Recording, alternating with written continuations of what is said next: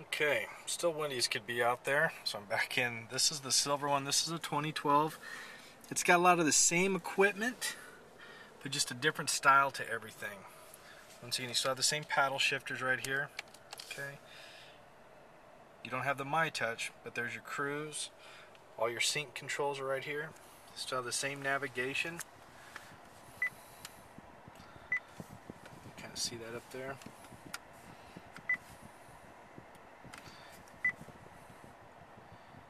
And you can put photos and everything.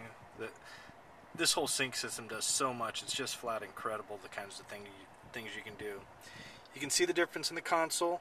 Okay, more of a traditional look with knobs, buttons, all that right there. So that's all there. You still have the same type of keyless, and that's it right there. Same push button. This one's got the upgraded dash, the MKS, a little bit sportier. And you can see how the dash, it's got that carbon fiber look to it. Same high quality seats. Have the same type of window up here, or the sunroof. HomeLink. Have all the same controls right back here. This one's got a few miles on it, 4,700. This was actually driven by the owner, Ed Stivers. So it's been well taken care of, no issues. Telescopic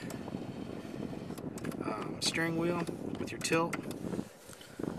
Lights, all that. Power windows, locks. This is just a really cool looking car. You don't see a lot of these out there.